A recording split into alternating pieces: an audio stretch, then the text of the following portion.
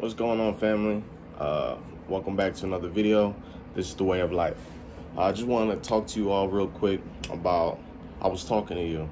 So my wife and I took our son to go ride his bike at a park and whatnot. So my son started on one end with his mom and ended up coming to me.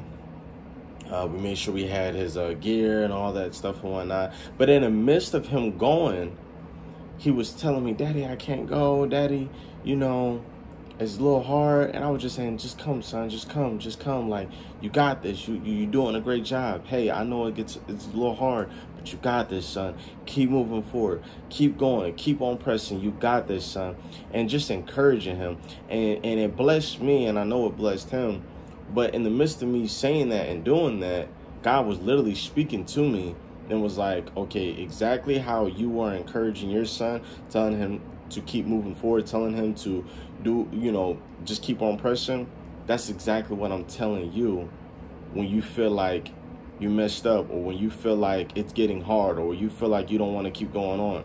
That's exactly what God is speaking to all of us, especially those who have children, nieces, nephews, or it doesn't matter. If you're encouraging someone out in the street, it doesn't matter. God is literally like, what you're saying to them is what you're saying to yourself. And I'm speaking it through you, to them, and I'm speaking it to you.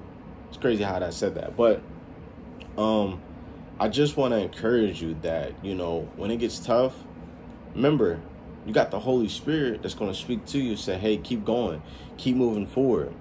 Because at the end of the day, we know it gets hard, but at the end of the day, God loves us. And there's nothing in this world that can separate you and God. The only thing that can separate you and God is sin. Because if you don't repent, you will somewhat be disconnected. Like, God is always going to be there, but you will be spiritually disconnected from God because you are being sinful and you're not repenting. There's a difference. We are sinners, but we also have to understand that we're born like that. But as long as you repent, I promise you, God is just and everything to forgive you. Our action is to repent. His reaction is to forgive. It's just like that. Just like that.